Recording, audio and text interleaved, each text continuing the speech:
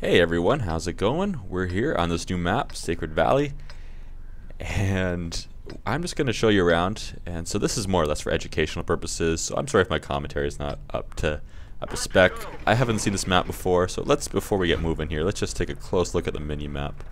If you don't know, you can increase and decrease the size with the plus and minus keys on your keyboard. That should be to the left side of your backspace.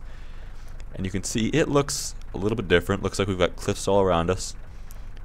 Which kind of compacts it a bit. Actually, you can see there. I'll leave it a little bit bigger so we can see. Looks like there might be a good area for artillery back here, possibly. Let's go take a look. It's not too much for cover, although hiding behind this hill would definitely give you some cover, since tanks can't really see through solid objects such as hills. That goes for buildings too, but with how the game works, oops, hit a bump. With how the game works, you have to have a clear sight of view on the tank to spot it, on an enemy tank. Let's go right to start with. We'll start with this path. I'm going to try to drive everywhere. Probably be a few places I'll miss, but oh well, not too big of a deal, I guess. I'll try to give some of my opinions too, but anyway, so you have to have a line of sight on a tank, on some part of the tank to spot it. And that works both ways. And if somebody shoots, then all the bushes within, I think, 15 meters of the player get flattened out for, I think, 15 more seconds. I could be wrong there. Let's look at the view. Did that camera just kind of...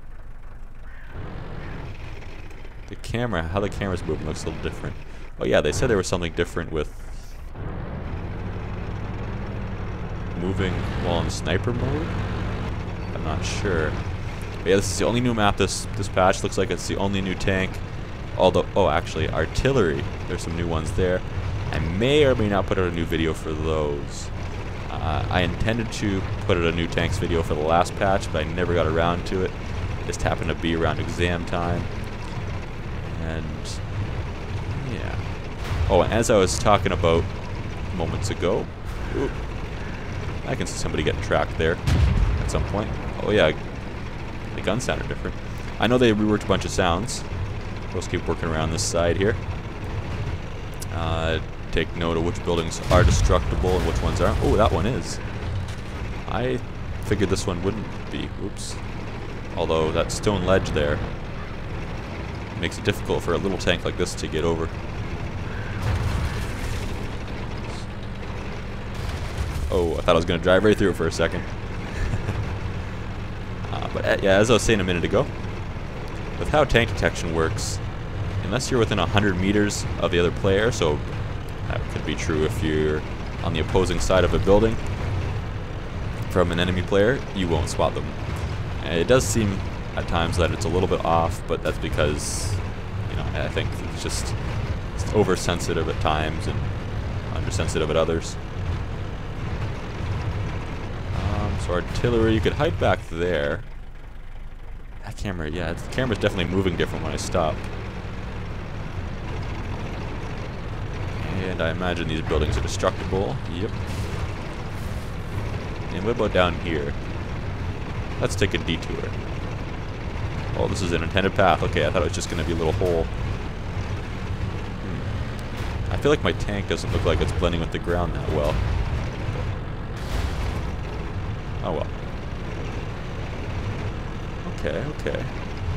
Interesting. We'll double back on where we came from. Just up here. So yeah, the only new tanks added in this patch is artillery. Artillery's been changed around. So the way that's going to affect things... Ooh, bridge. The way that's going to affect things is, well... If you don't already know, Tier 10 artillery has been added. Now, Tier 8 artillery is supposedly moved from Tier 8 to Tier 10. Oh, look at my tracks. There's a bit of clipping on this bridge. Clipping so my tracks go inside the bridge. Oh well. Small details. So I looked at the Hummel, which is the tank I have, as well as the grill. I think that's how you pronounce it. That that barbecue tank. Barbecue SPG. I'm just looking around. And they do so much more damage now. I think the Hummel does something like 800 to 1100 damage now. It's been moved from a tier 5 to a tier 6. The grill, the barbecue tank has had the same idea. It's been moved from tier 4 to tier 5. They've adjusted how detection on a lot of tanks works. So, can I climb this rock? I can. Small mines, small things. Hooray! So it sounds like tank destroyers are going to be spotted. It's going to be a little more difficult to spot tank destroyers. Their camouflage is going to be better. And trees and bushes are now going to offer less camouflage in general for anything. Oh, through the buildings. Let's take a look at this city here.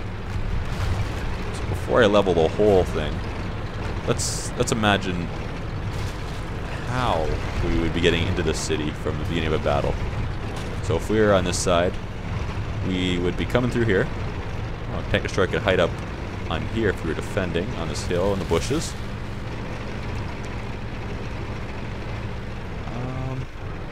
So if we were leaving our base and going to the town, we'd probably just barrel right through here, maybe over to there.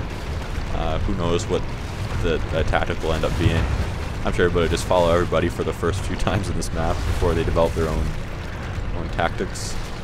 That's what I'll be doing. And there's not really anything. That's a destructible building, isn't it? Yeah, there's not really any buildings that are solid. What about this one? Okay, that one's solid.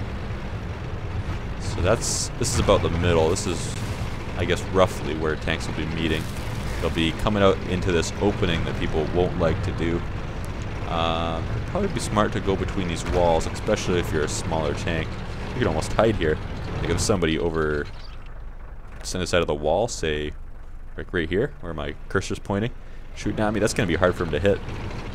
Just top my turret showing. But if you're a big tank, then higher tier tank, then yeah, you're not hiding anywhere in here. But yeah, they've made some improvements to sounds. I kind of covered that. The echo on gunfire, I think they increased that. I think they added an echo for random noises like this. Like when a tank barrels through something or goes over rough ground. They adjusted those sound levels too. You know, stuff like that. I'll put a link in the description for all the changes. Whee! Jumps are fun, even the little ones. Oh, and now if you track an enemy, and then your team does damage to it or kills it, you get experience points for that. So it's no longer just a wasted shot where you get very little experience and not enough credits to even pay for that shell. That's great, I think. So if you're on this side, assuming you push down the middle, we'll see what the smart thing to do becomes. First off, can anything climb this hill? It looks like probably just light tanks can, unless there's a low side on the other. Come up here, a destructible building.